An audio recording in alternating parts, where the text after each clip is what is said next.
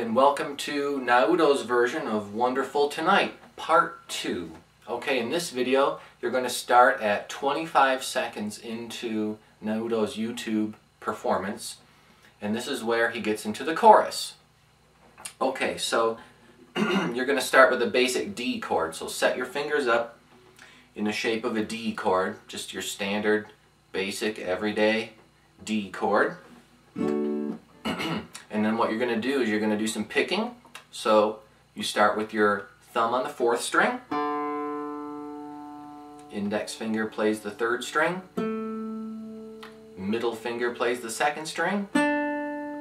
Index finger plays the 3rd string.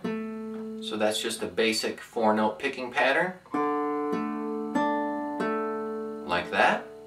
These are all kind of what I would call chord tones. Or you could say background notes. There's no melody here yet. So you're going to play those softly. Okay, here comes the melody. You're going to pluck the 2 skinniest strings. Strings 1 and 2. I'm using my middle finger and my ring finger to play those 2 notes. Okay, and you're going to hit it 3 times. Try to pluck those strings exactly at the same time